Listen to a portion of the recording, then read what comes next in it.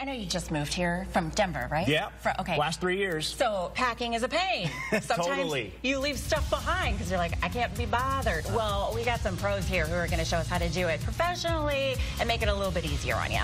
3 months too late for me, but hey, maybe they can help you out. Gorgeous day outside. Gorgeous day to move. It's 13 minutes after the hour. Okay, so if you've ever moved, you always end up looking around saying, whose stuff is this? There's so much stuff. It couldn't all be mine, right? So, unfortunately, some things get broken. You spend forever trying to find stuff. So, Zippy Shell of Arizona is here to help us out. So, Barrick and Jamie, we were kind of talking during the break. You were saying just be organized is the #1 thing you can do to make it easy on yourself. That's right? correct, yep. Being organized is probably the first step. So using some of these tapes that can designate different bedrooms and keep you organized throughout the move is probably the first step. And then we've got some tips from our experts at Zippy Shell to help make the move. To help us. So this, though, is so perfect because then when the movers have your stuff, they put everything in the right room. So at least you're not totally lost, exactly, right? You know, like if you're looking for your pants, they're going to be in this room, Yep, right? Exactly. Okay, perfect. And then this is something that's important because you said start with the plates in the kitchen. Right. Okay. So here's a tip that you're going to do to make sure that none of your Chinaware gets damaged. Yeah. This is stuff that all you're going to have in the house. One, being organized is going to help huge. Paper plates or styrofoam plates. Just grab one of those, disposable. Grab a plate. Okay. Make sure they're in between it. This way they will not rattle together. Stop. Wrap them in paper. You can find this at any hardware store or we can provide it. Okay. Pretty simple here. Just roll it up. Can you do the same thing with like your bowls? Just get the styrofoam bowls? You can, absolutely. And then one of the most important parts is to stack it on the edge. The edge is always going to be the strongest. Okay.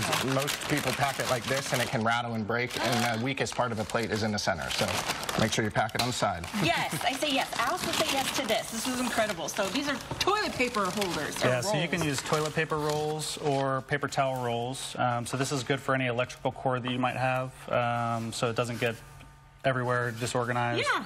And then this is also for jewelry. So you can clasp it through the middle, and it keeps it all in one place. And do you have that, Scott? untangled. Oh, I feel like I work for QVC. Okay, but look at this. Look how genius. And that way the stuff doesn't get all tangled up. Plus, Yep. they're recycling, and we already have all these all over the place. That's correct. Okay, but then also you can do this for us. We can, yeah. So Zippy Shell, we're a containerized storage and moving company.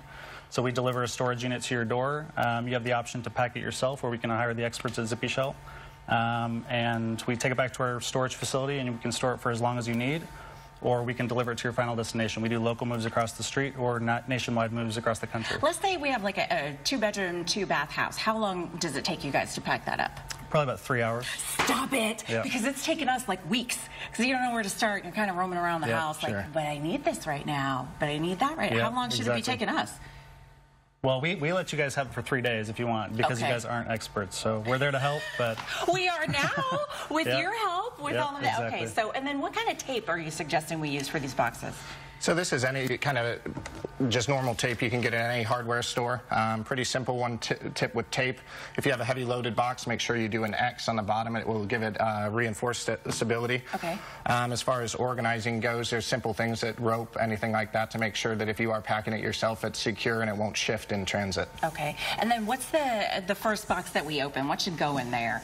This stuff like to kind of help us get through those first couple of days. It depends what kind of person you are, but some people like their coffee machine in there, toiletries, things like that that you know you'll need right when you get there, some bedding stuff, things like that, things that you'll need on that first night when you're not fully unpacked if you are doing it yourself. And the tools and the scissors and stuff. Exactly. You got to get in those stinking boxes. Okay, thank you. So where are you guys located? If we wanted to like find out more information, I guess you guys are online.